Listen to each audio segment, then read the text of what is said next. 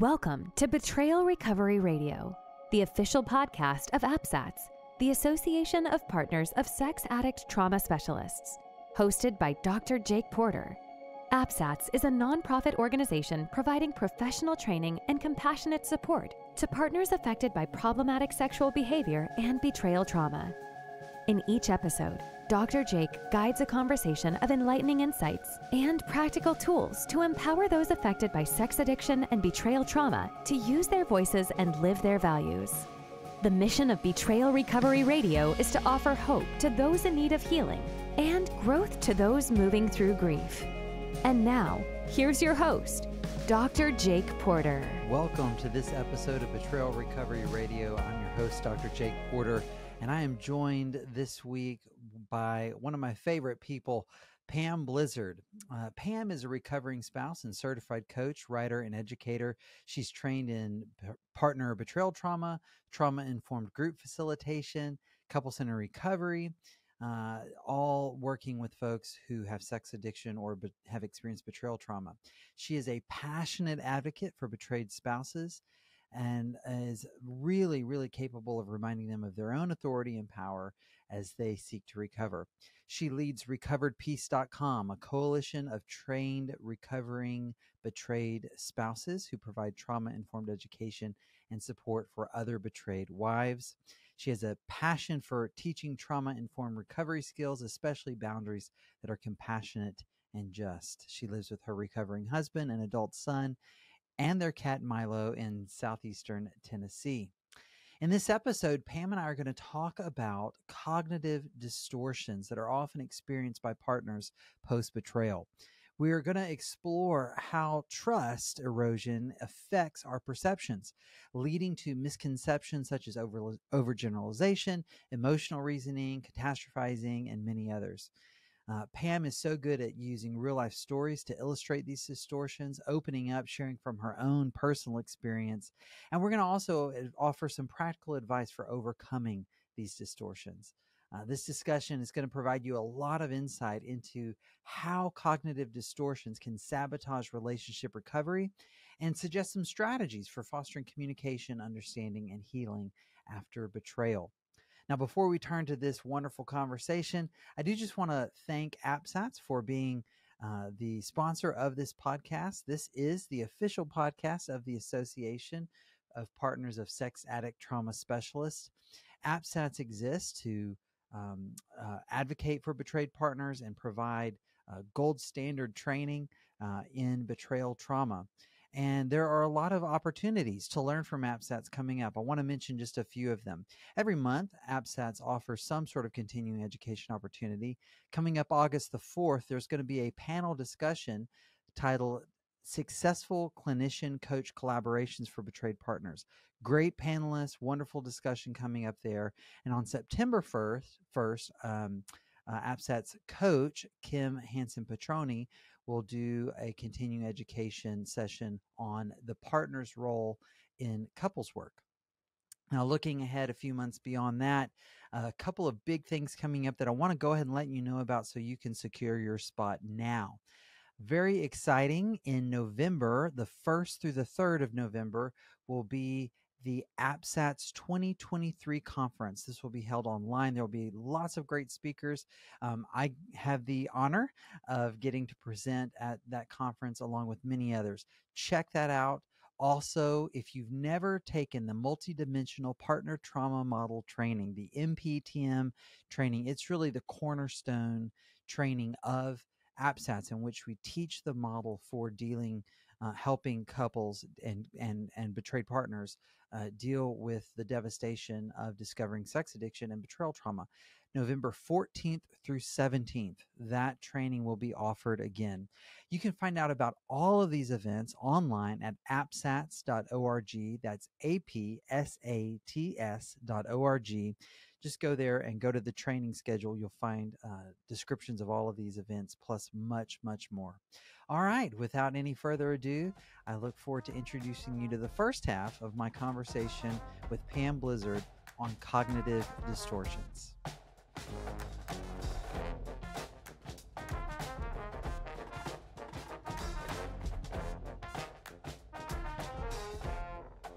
Well, welcome, Pam. Thanks for coming on Betrayal Recovery Radio. Oh, thank you so much for having me. It's such an honor that you asked me to be on. Oh, Thank you. yeah. Well, I'm thrilled that you're here. You really are one of my favorite colleagues. You really are, Pam. You are so authentic, so sincere, so brave, so encouraging, and you've been encouraging me not just professionally but personally as well. And I just want to say thank you before we jump in. Uh, Oh, ditto. Thank you. Ditto Thank you for everything you being said. you. Yeah. Yeah. So why don't you just start out? I want to give you an opportunity to introduce yourself to our audience and anyone who doesn't know you. Okay, well, I am Pam Blizzard. I am a recovering betrayed spouse. In my journey, my husband is in recovery finally, for 6 years. We like to say that we paid the experience tax. Oh, We wow. made just about every mistake that people on this journey could make, and we would like people to benefit Mm, from our mistakes. And mm, so, to that end, when people started asking me, for insights and to sponsor them, I was really afraid to do more damage, like some helpers have done to me. And sure. so I luckily found Apsats. And so I have completed the 4-day training, the multidimensional partner trauma model. I've also taken peer facilitation, trauma informed peer facilitation with Door of Hope. Yes. And I've taken a little bit of your training. Yes, you There's a have. lot more in the couple centered recovery model. And it's just, I have found it so brilliant, so encouraging. And Mm. I wish you were around when we started this journey, and Oh, our journey would have been much shorter. So, no. Thank you, Pam. Thank you. And um, you know, the whole idea for this episode came up I don't know, a month or so ago, back when we were recording. You were here with Lachelle Burkett and with Bonnie Burns, Hope for talking about Wives y'all's podcast, Hope for Wives podcast. hopeforwives.com, little Exactly. plug. And it was kind of in passing when you mentioned it, but you talked about cognitive distortions as something that you teach your clients as you're working with betrayed partners. And immediately my ears perked up and I was like, Pam's got to come back and talk about cognitive distortions because, first of all, it is a human issue, not a trauma issue or a addiction issue, right? This is a human thing. Now, I think trauma and addiction can exacerbate our cognitive distortions, but this is a human thing. And what I know about it is that it is so empowering when anybody can really understand these things, begin to spot them and overcome them. How did you really get turned on to this whole concept of cognitive distortions? Um, I used to get very frustrated with a therapist when he would ask me in session, "How do you feel?" Yeah. And I would say, "Well, I feel my husband's being selfish. I feel like this is going to go on forever." And he would stop me and go, "That's not a feeling." And I'd be like, "Then tell me what a feeling is, right?" And so I had that frustration. Yeah. But it wasn't until I was in another therapist led group, and they were for betrayed spouses, and they gave us this packet of information. It was lots of really good information, but one of the handouts was on cognitive distortions. And they're sometimes called, I think in that handout, they were called automatic negative thoughts. Yes. And so, they have lots of different names out there.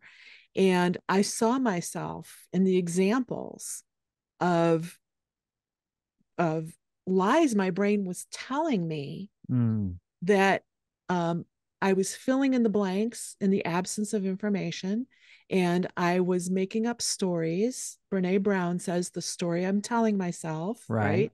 right? I Right. was filling in the blanks and creating this whole narrative in the absence of real, hard, solid, cold, hard data. And I Yes. found it so empowering to be able to start to look for where my brain was creating stories, or creating beliefs. And I think this is so powerful for betrayed spouses because um, we've had our reality taken from us. We've had our Yes. factual reality stolen from us. And Yes. we search for what's real. We want to know what is real. What is my reality? Mm. And we're flooded with all these emotions. We're flooded with these cognitive distortions. Being able to separate out what's an authentic emotion, a feeling, the felt sense in my body that Yes. turns into an emotion, and separating that from a thought or a belief has been very powerful. Right.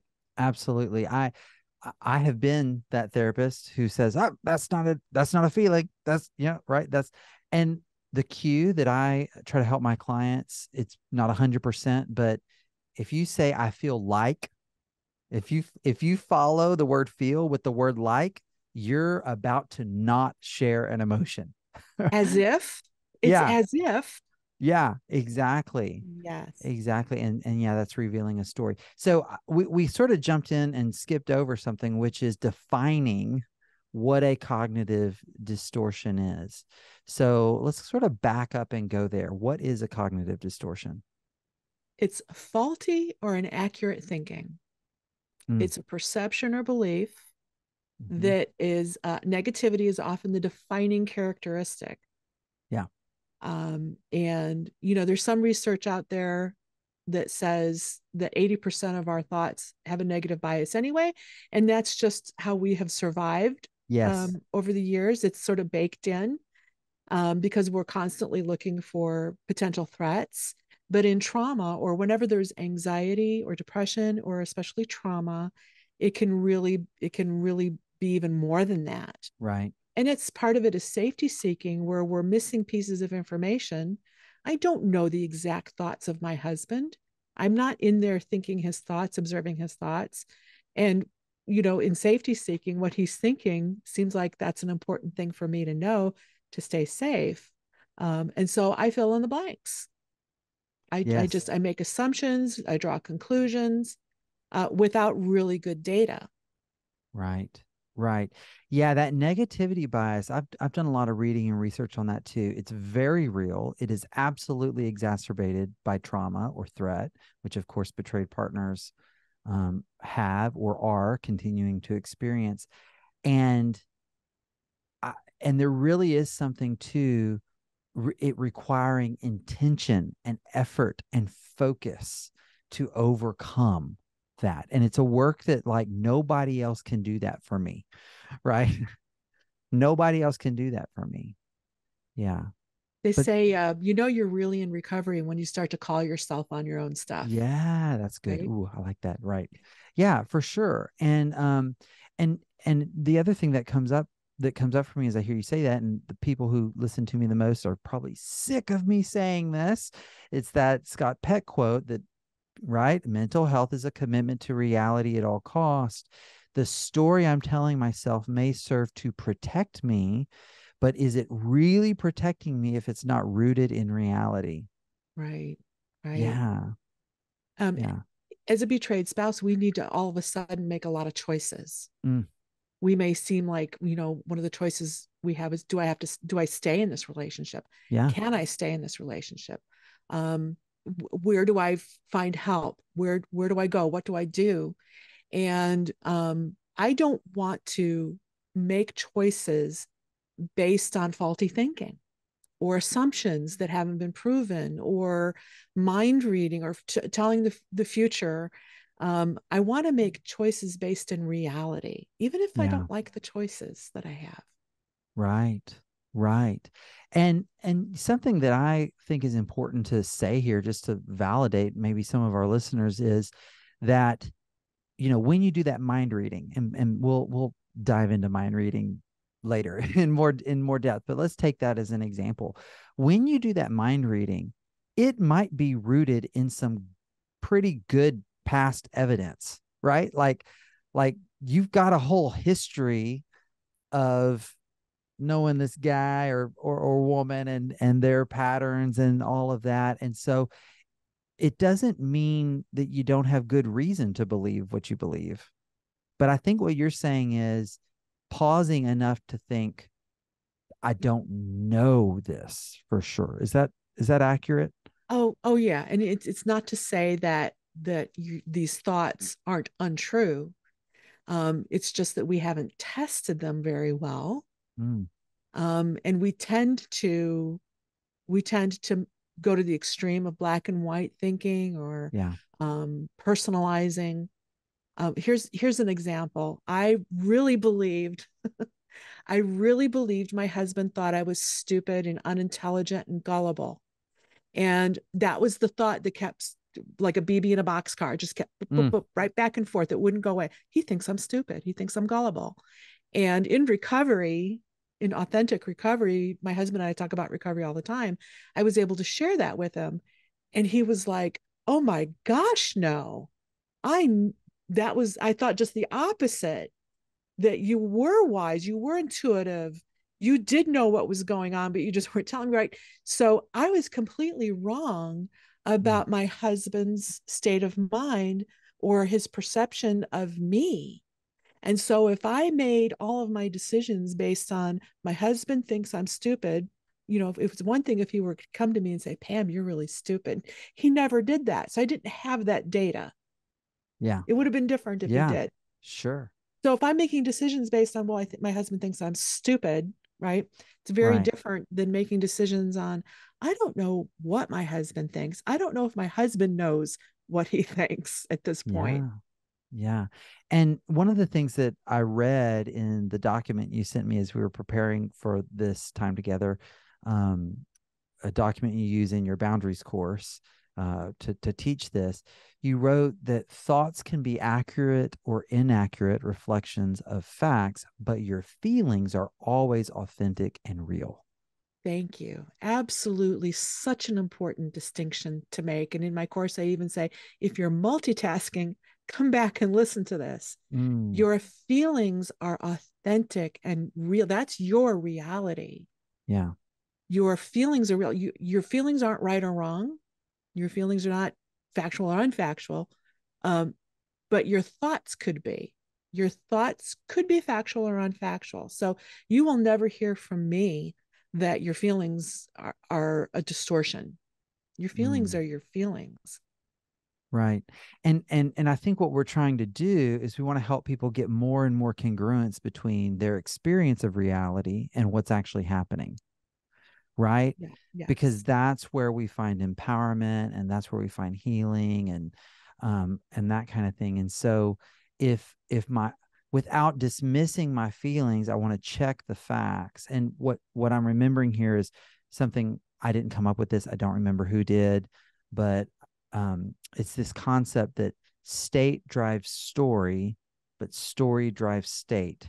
So the affective emotional state that I'm in, like if I walk in the house and I'm already irritated and tired, frustrated, agitated, maybe feel some anxiety and threat, I'm then what I encounter when I walk into my house, I'm going to interpret that data through that emotional state, and that's going to inform the story I make up then about the data. But then that story actually reinforces the state. The story I'm telling myself can inform the emotional state I'm feeling. And what I hear you saying is, and I think this is true, I can't, and it's not even like right to try to change the state in isolation. I feel what I feel, but I can change the story. Is that right? Absolutely. Absolutely. So if you think about it in my story, imagine what emotions I was feeling, that my reality was, my husband thinks I'm stupid. Wow. Indignation and anger and resentment and all kinds of different, this flood of emotions. Whereas when I step back and say, I don't know what he's thinking. I don't know what he thinks. I could go and ask him. But if I don't know, that leads to some different emotions. I don't feel resentment. I don't feel anger. Um, I may still feel other feelings that I don't want, Yeah. sadness, Fear, questioning, fear. confusion. Yeah. Yeah. But I might also have curiosity of, I wonder what he does think. Mm. and interest. And I could go to him and ask him, do you think I'm stupid, or what do you think of me? Right. I can go and gather data, but it leads to some different emotions. Wow. That's so good. So let's get into a few of these particular cognitive distortions that you've identified. And in your boundaries class, you named 20 of them. We will not be going through all 20. So we're just going to pick a few. And listeners, if this is really piquing your interest, I hope that you will reach out to Pam and to learn more. So let's go with catastrophizing. Can you talk a little bit about that, Pam? Uh, Catastrophizing is seeing only the absolutely worst Mm. scenario, or even creating. You can combine that with fortune telling, creating like the absolute worst outcome, Yeah. that this is the absolute worst thing that could ever have happened to you or will happen. Wow. And that may or may not, that may be true, but it may not be true. Right. Yeah. Yeah. And so how can a partner catch themselves doing this? What does that look like in real time? uh, here's a tool that I Okay. learned, and I didn't create this tool. Journaling is so powerful on Oh so yeah. many levels in this Yeah. journey. But here was a tip. Somebody said take two different highlighters, go Hmm. back over your journaling, just journal, just get the thoughts out, don't edit, even just bullet point, get all the thoughts and the feelings out. Go back through your journal with a yellow highlighter, say, and highlight all the emotions words. And I use the Hmm. nonviolent communications feelings list or wheel, because it includes just emotions, not judgments. Okay. And so highlight all the emotions words: sad, angry, fearful, hopeless, whatever it is you're feeling. And then go back with a different highlighter and look for um, cognitive distortions, thoughts that might be assumptions, where you're drawing conclusions, where you might be thinking you know what another person's thoughts are, or where you're predicting the future, or words like as if, or Hmm. always, or never, or Hmm. like, or wherever you've added color commentary, some drama. I use an example of my husband came in the house and the door slammed, and I could say, well, he came in the door like a bat out of hell, and right, and or he was furious. He came in the door furiously. Well, I don't know if he's feeling fury, or if he's feeling Yeah. furious, right? But if I can make that really boring Hmm. and take out all the drama and all the color and say, my husband came in the house and the door closed and made a very loud noise and it shook the house. Right? That's Yeah. that's the factually, that's what Right. factually happened. Right. And so, but my feelings, but it doesn't matter. Now, that doesn't change the fact that I immediately felt scared, Yeah. surprised, shocked, what's going on, curious, maybe even anger as a defense, right? Hmm. It doesn't change the fact that I felt all those feelings, but those are my feelings that I can take action on. I can't take action on, well, my husband's mad. He came in the door and shut the door with an angry slam. I can't take action on that. Mm. So good. So good. Thank you. How about mind reading? And I think Mind this read one's tricky. Mind reading is just such a common one because, again, I think it's safety seeking. Sure. It's a cognitive distortion for me to think that my husband's thoughts are dangerous. Mm. My husband's thoughts aren't dangerous. His actions can be, and his behaviors can cause me danger. He can Yeah. put me in a dangerous situation. But simply thinking about them, and I often say there are some thoughts that I had in early discovery. My husband would not want to know some of the thoughts that went through my mind. I was angry, and if I had acted on them, I would have been a dangerous person. Mm. Um, but my thoughts were never a danger to him because I didn't act on them. And Yeah. so trying to read my husband's thoughts, and that's me trying to predict what's he going to do, what's going through his mind, what's he thinking, what's he doing, what's he feeling. What did that eyebrow raise mean? What did that big sigh mean? Why are his eyes going here? And so trying to read, so if I think, well, he looked over here, it's very easy for me to think, oh, he's looking at that woman, he's thinking about acting out. Yeah. Yes. So I just had an experience. So last week I had 6 women staying at our new retreat center, and we were doing a family of origin intensive. Of course, all these women are also betrayed partners. So we didn't stick to just talking about their childhoods. Of course, things came up about their husbands, right? Um, and there was a woman who was sharing, and I'm going to have to get her permission or cut this out of the episode. I think she'll be okay with this. She was sharing how she had just really gotten all tangled up with her husband, like a days long conflict, because she made up the story she was telling herself was, he spends all this money, tons of money, and now spending is what he's doing to fill that gap or that hole, right, that he used to fill with acting out. So he's sober from the acting out behavior, but now he's just acting out in another way. It's addiction interaction, right? Transfer, whatever. And so she's still dangerous because the root of it is, not getting treated. And my advice for her was, you are getting into a losing battle arguing over his thoughts, the state of his heart, his intention. That, like, nobody, the heart is deceitful and wicked above all things. Who can know it, right? That even we don't even know our own stuff. And she was like, what? I said, how different would it be to just say, when you spend this much money, I feel unsafe. And I'm asking you not to do that.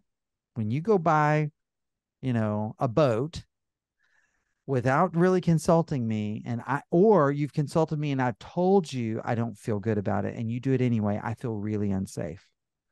That's a whole different conversation. Oh, it is, because as the betrayer, or the person who did the betrayal, then I start to defend. Maybe that's really not my thought process. Maybe I Right. have a whole other motivation that you may or may not like, but then that becomes the thing we're talking about, Yes. instead of, what do you need to feel safe? Yes. Yeah, it's a Yeah. whole different conversation when I can let go of the stories. And we all make up stories. That's a human thing, and we have to do it, and we need to do it. And I'm not saying, and you're not saying stop making up all stories, Right. but check them out, check the facts, and watch where we focus and what we act on. Right. Yeah. Right. Right. Yeah. How about personalization as a cognitive distortion? Oh, well, my husband only, betrayed me because I'm not sexy enough, thin enough, rich enough, smart enough, right? Mm, Or he should have, oh, he has an addiction, but if he loved me enough, wow. that's more powerful than addiction. And I spend a lot of time, because I have a lot of addiction in my family of origin, Okay. and a lot of work before I even met my current husband, on addiction. And addiction is so strong that it's just sort of a fairy tale, right? And so Wow. personalizing it, that this thing happened because of who I am, or what I did, or how that person feels or thinks about me, Mm, has some correlation to the motivation or even the outcome of how another person behaves. yeah. Oh, and that's such a powerful one. It can drive so much shame and pain for partners. So, you know, in your handout, you always give examples and then you turn it around. Can I share this one because I thought it was really good. So you wrote an example of personalization. He never would have done this to his ex. He's doing this because I gained 5 pounds and didn't keep the house clean, right? And then your turn it around is, I don't know if he did or would have done this to his ex. His behaviors are solely his responsibility, and he can't blame me or anyone else for his choices. He could have made many other choices that didn't include betrayal. Right. Oh, that is so, it's hard. I don't want our listeners think, oh, okay, like it's just that easy, but it's so empowering. And I think the incredible key there is it's acknowledging his choices. Thank you so much for tuning in to this episode of Betrayal Recovery Radio, hosted by Dr. Jake Porter. If you value the content we've shared today, please feel free to rate, subscribe, and leave a review. This helps others find the show, and we greatly appreciate it. For more resources, visit apsats.org. That's a.p.s.a.t.s.org.